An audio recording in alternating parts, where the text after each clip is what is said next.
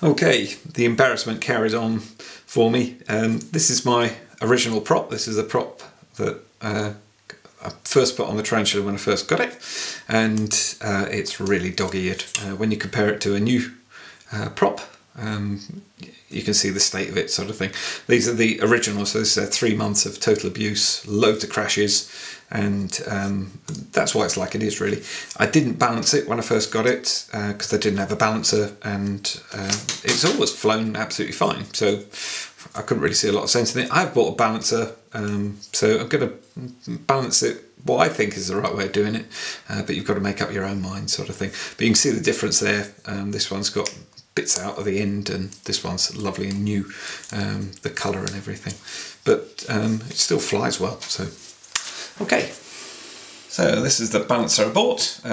It's the cheapest one around, but I thought I could always make something if I need anything else. Like I say, I've flown without any problems before, so thought I'd give it a go. Let's run through how I'm going to try doing it anyway. Basically, you take off one of these.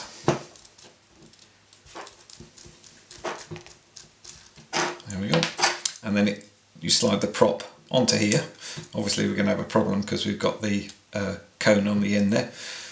And I don't really know what the cone's there for, to be honest. I think it's just a protection thing, but by the time that would get to you, I think that would have probably made quite a bit of a mess of whatever it was going to do. So I think you can cut these off, or I'm going to try pulling it off, see how we get on. Like I say, I didn't do this when I originally got the Tarantula. Okay, so might have to just make this hole a bit bigger, because the way the cog works is it goes in and then hits a shoulder inside. That stops it going any further, and then hopefully the holes do line up then. So if I do have to drill something, we'll get around it somehow or other. There we go. Oh no, it goes right the way through, so we should be okay. We just won't be able to use these two cones, but I'm actually seeing what the cones are going to do if this is pushed up against the shoulder. So I'll give it a go, see how we go. There we are. And like I say, this is a very simple one done with magnets. There is supposed to be some friction with it. Obviously that's shown this side is heavier, and it's dropping back down again.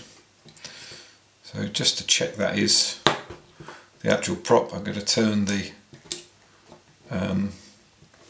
actual balancer rod round, because that could just be adding a bit of weight, but it's not, so it's definitely that side still. And actually I suppose we could do that, couldn't we? And then that would check it. After I've done it on the first one, I'm not going to bother again, but that is definitely, hopefully you can see that on camera, this side is down. Oops. You can see that drop down. Okay, so this side is heavy, and the way I want to do it, I've seen lots of different ways of putting tape on and everything. Tape or anything like that worries me a bit, because tape can come off. You're going to be very imbalanced. So what I'm going to do is I'm actually going to take a little bit off here with some fine sandpaper. This is seriously fine. I've used it for other bits and pieces on the quad if I've needed to rub anything down to fit it together. And it is really, as you can probably hear, I have no idea what the grit is. You can probably see it on the back here somewhere. It's got 280, but I would have said it was even softer than 280.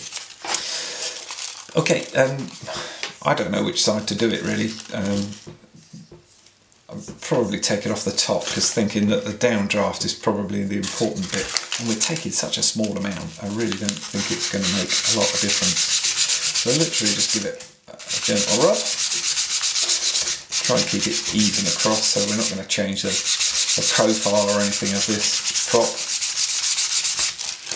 And if there was anything on the prop, like when it came out of, because these are injection moulded, when it came out of the injection mould, like it's got there's a little bit there, if there was a bit on the front end, I would take that off, so you've got a nice smooth cutting edge to it. Same on the back as well. So I have no idea how much I'm going to have to take off or anything else, so let's just see how we're doing now.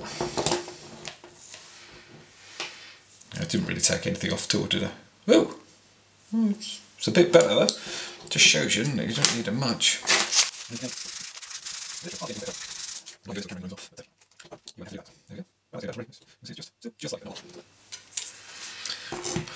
So that's how I'm going to balance my props and see whether it makes any difference. We will see. Okay, so do that for the other three.